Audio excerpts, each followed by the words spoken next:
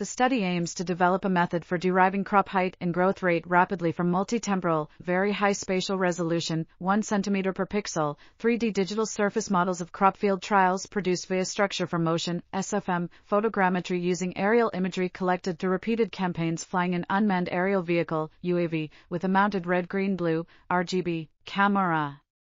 The study compares UAV SFM modeled crop heights to those derived from terrestrial laser scanner, TLS, and to the standard field measurement of crop height conducted using a 2M rule. The results show that the optimized UAV method was able to achieve a root mean squared error, RMSE, of 0.07, 0.02 and 0.03 m for May, June and July, respectively, enabling crop growth rate to be derived from differencing of the multi-temporal surface models. The study also found that digital surface models produced provide a novel spatial mapping of crop height variation both at the field scale and also within individual plots. Overall, the study demonstrates the potential of UAV-based SFM as a new standard for high-throughput phenotyping of in-field crop heights. This article was authored by Fenner H. Holman, Andrew B. Riche, Adam Michalski, and others. We are RTCLTV, links in the description below.